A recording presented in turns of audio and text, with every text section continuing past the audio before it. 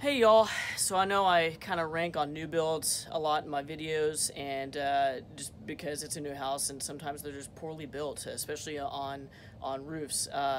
Today might be the worst thing I've ever seen on a new build.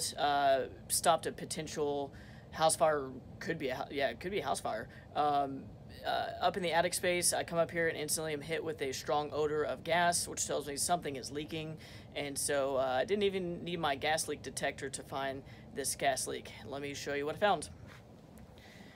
So, anytime you have a gas-fired appliance, you're required to have what's called a sediment trap, which is this bottom leg right here, which as your natural gas comes in, it allows small bits of sediment to drop down here instead of going up into the appliance, and that's required on a gas appliance. So, correct on the water heater, we come over to the furnace, and you can see, we're missing a sediment trap. And not only are we missing the sediment trap, but it's not even sealed. I'm sticking my finger up into the gas line.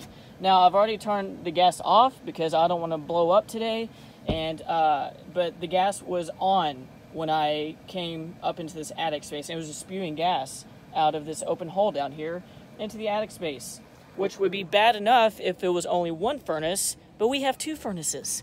And, look, the other furnace is the same thing. Not only are we missing the sediment trap, but it is a complete open hole.